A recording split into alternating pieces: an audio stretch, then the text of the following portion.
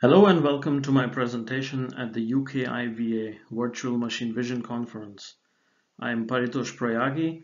I'm a product manager here at JAI, and I'll be taking you through my presentation on high-resolution, high dynamic range imaging technologies for machine vision applications and talk a bit about what JAI has to offer in this regard.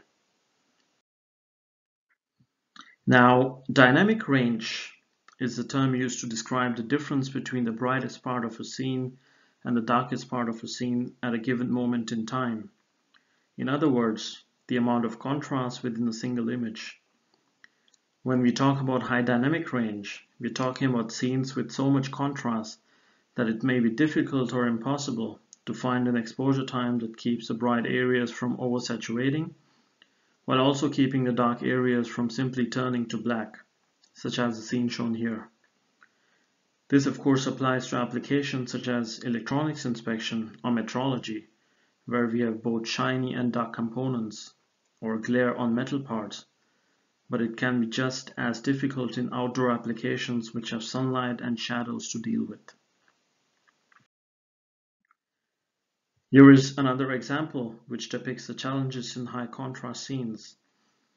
Note how there are details in each exposure that may not be visible in a different exposure, such as the clouds in the sky or the shadows behind the columns on the building facade. None of the exposures can capture the entire scene without significant portions of it either undersaturating, that is turning to black, or oversaturating, that is turning to white. This indicates that the contrast of the scene is beyond the dynamic range of the camera.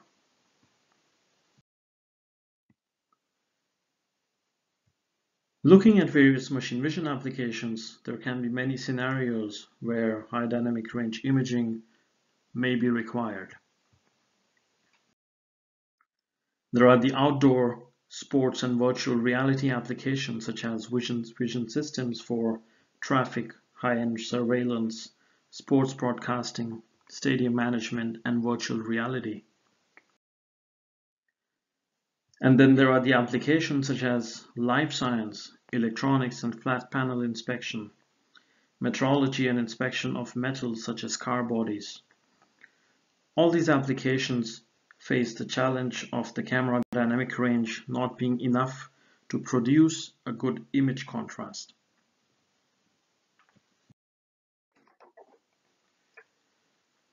Now there are several ways, several techniques which allow us to go beyond the dynamic range of the camera. Typically called as high dynamic range imaging, there are four popular methods that are used in machine vision applications. These are sequential image fusion, dual sensor image fusion, dual gain single exposure, and multi-slope exposure. Let me explain each of these one by one. Now, the sequential image fusion has been used by digital still photographers for many years. This method takes two consecutive images of the same high contrast scene with two different exposures. For the first exposure, a relatively slow shutter speed is used such that the darker areas of the scene produce non-zero pixels, ideally values that can be easily distinguished from the camera's own dark noise values. For the second exposure, a shutter speed is selected such that the brightest non-saturated pixels in the first image produce small but non-zero values in the second image. These pixels are used to determine the overlap point between the two images, and then software is used to fuse the two images together. Using the overlap point as a reference, the saturated pixels in the first image are replaced with the corresponding non-saturated pixels from the second image. Using this technique, two 8-bit sensors can easily handle a 14-bit scene and generate accurate linear data. A compression function can then be applied in order to display the result in a nonlinear fashion on screens with lower contrast ratios. For still photographers, this technique is typically used with landscapes or other scenes with little or no movement. Thus, even if it takes a second or two to change the exposure, the two images can be fused together without any spatial offset occurring between the two images. At a first glance, it appears that this method is unstable for machine vision applications, especially methods which involve rapid movement. But the development of a camera function called a sequencing trigger, along with continuous advances in the camera frame rates, has made it possible to use this method in machine vision applications.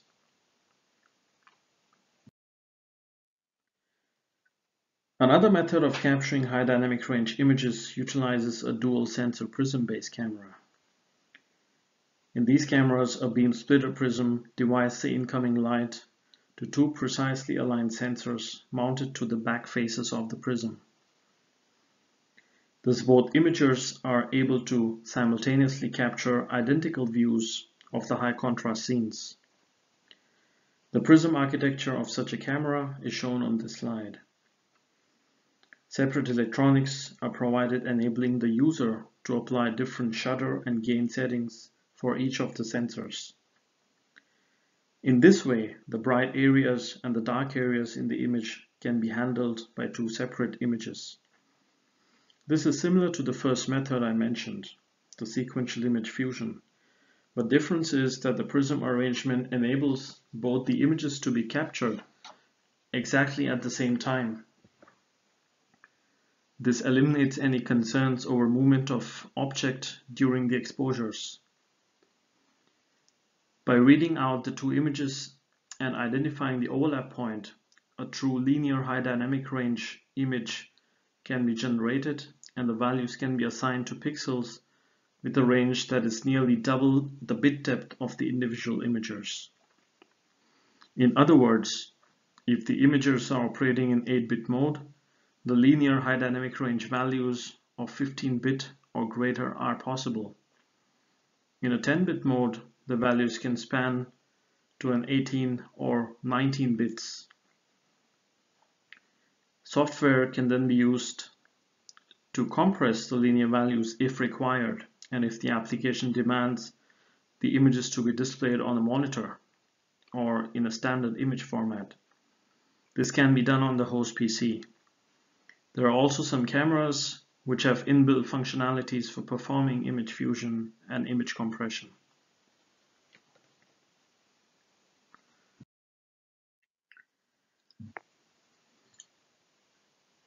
An innovative method of high dynamic range imaging is a dual gain single exposure method, which uses two separate analog gains, and these separate analog gains can be applied to the converted electrons on the floating diffusion gate for each and every pixel.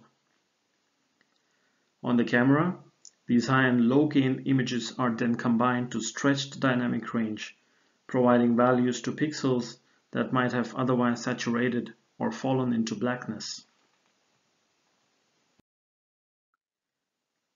With the dual gain single exposure method, if your system needs to work with the actual pixel values from the image, you can output 14-bit linear HDR images that maintain the pixel values captured from the scene.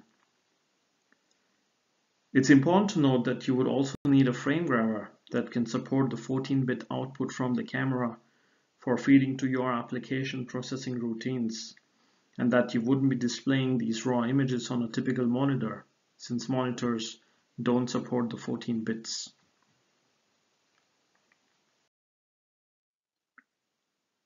It is also possible to have the 14-bit HDR information compressed into 8, 10, or 12 bits. The compressed HDR is based on something called as a knee point. Some cameras give users the ability to define a single knee point based on the percentage of exposure time and the percentage of saturation voltage, that is the fill level. And the rest of the 14-bit data is then bent or compressed at this knee point to fit within the available bit depth.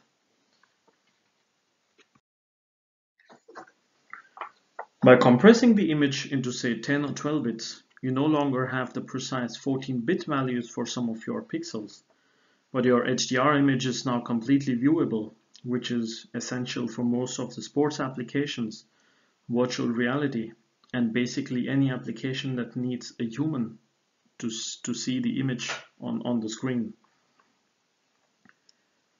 The dual gain approach I've been describing provides a good picture quality and is well suited to HDR imaging of moving objects.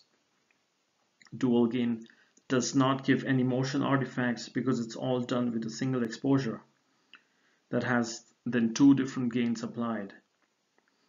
However, because the gain is fixed at the sensor level, the HDR range could be limited to an additional of 6 dB on top of the existing camera dynamic range.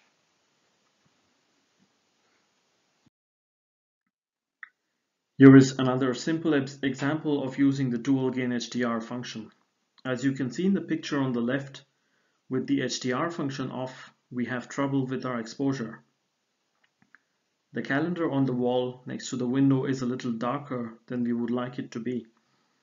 And yet the scene outside the window is still oversaturated. But when we use the HDR knee point function in the image on the right, we can increase the exposure on the calendar while also significantly improving the exposure of the cars, the house, and the hills outside.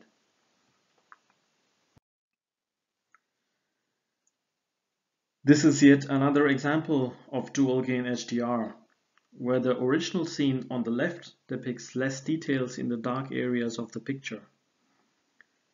The image on the right is after applying the HDR, where the pixels, which were otherwise fallen into blackness, now depict some gray levels with a good level of contrast.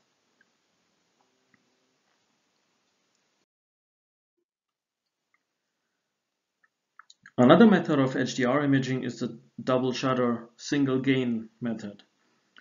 In the double shutter HDR, so this method is basically not suitable for moving objects as it involves two consecutive exposures which would lead to a motion blur effect. However, for applications where the objects are not moving or where they can be stopped momentarily, double shutter lets you control the dynamic range much more accurately, as the exposure time allows for a wider variation of values than the analog gain setting. The double shutter can take the advantage of the built-in frame integration capability in the cameras, where the two exposures can then be fused together to calculate the HDR pixel data. As this method is based on the exposure time, it can add at least an additional 12 dB on top of the camera's dynamic range. Important to know here is the double shutter's two exposure and the frame integration does have an effect on the frame rate of the camera.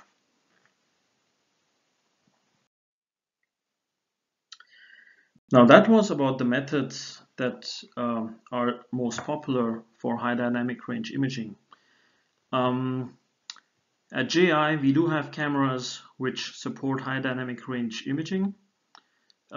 These are area scan cameras starting from 5 megapixel going up to 45 megapixel. Then we also have the 20 megapixel cameras. The 5 and the 20 support the high dynamic range only for monochrome imaging, whereas the 45 megapixel supports HDR for color and monochrome, both. The 45 megapixel camera, it offers two different modes of HDR. One is the dual gain single exposure, and then it also has a built-in double shutter HDR. Talking about the interfaces, it's a wide variety depending on the camera that you would need for your application. The 5 megapixel cameras, they have the USB camera link, GIGI, and CXP interfaces, whereas the 20 megapixel has the USB camera link and CXP. For the 45 megapixel, the CXP interface is available. So this is based on the version CXP version 1.1, The version 2.0 is something that is releasing shortly. Then we would also have a 10 gig version and an optical 10 gig, which is the SFP Plus version, being released soon.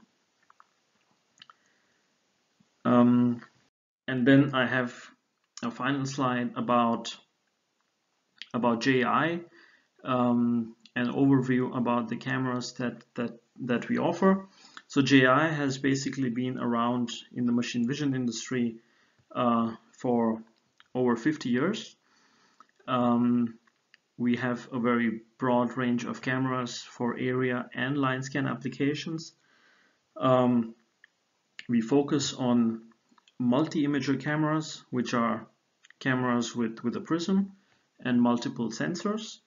And then we also have product portfolios for area and line scan, which focus on single exposure, single sensor, sorry.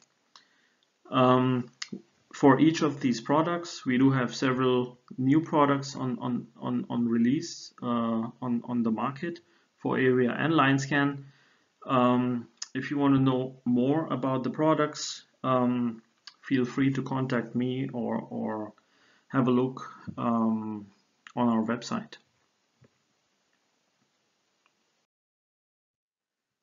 Now, that was it from my side. If you have any questions, please feel free to contact me. And if you want to have a look at our products, please visit our website. You can also contact our engineering team by filling up the form on the website. And yeah, so thank you for your patient listening and have a good day.